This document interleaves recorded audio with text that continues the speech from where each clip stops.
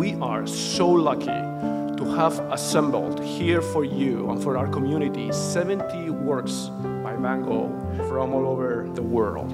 It's been already called the Van Gogh Show in a Generation.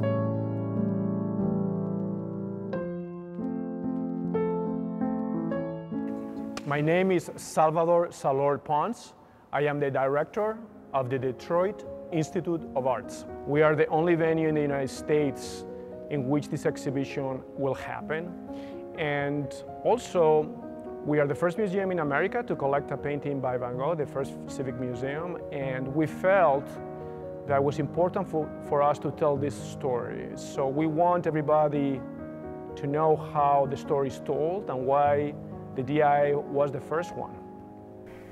I'm Jill Shaw. I'm the curator of the Van Gogh in America exhibition that will open here October 2nd. It's absolutely remarkable that the DIA was the first public museum in the United States to purchase a work by Van Gogh. The core of the exhibition is the DIA's first purchase in 1922. It's thrilling that we can celebrate the centenary of this historic acquisition.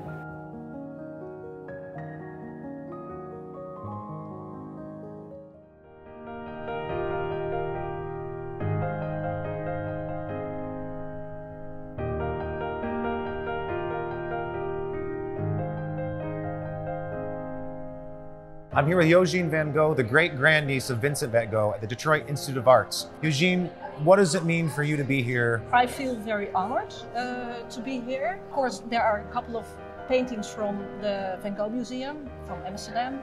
They are here. But I also made a small contribution to the audio tour that comes with this exhibition. So when I cooperated with that, Jill Shaw, she said, "Oh, don't you want to come here?" So I feel very honored and I'm enjoying myself enormously. Now you were saying you've grown up with this. Yes. The Van Goghs in your home and your grandfather's. What was that like? It was just part of ordinary day life. We had 3 paintings in our house, not the very famous ones, but some minor ones.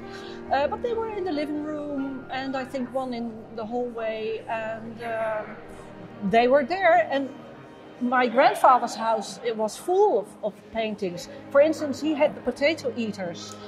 They hung in his dining room, and the flowering blossom trees were in his living room, and so it went on and on and on. So they were just there. Even though we don't have the paintings in our house anymore, I don't have the sunflowers over my couch, but they're in the museum, and it's so nice that people from all over the world get a chance to visit the museum and see all the beautiful paintings. And the paintings give so much joy, and people enjoy it so much.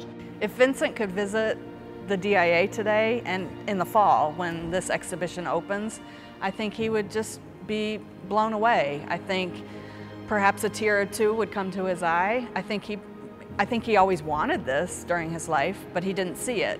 And so for him to see the remarkable admiration that all of us have for his work, I think he would be speechless.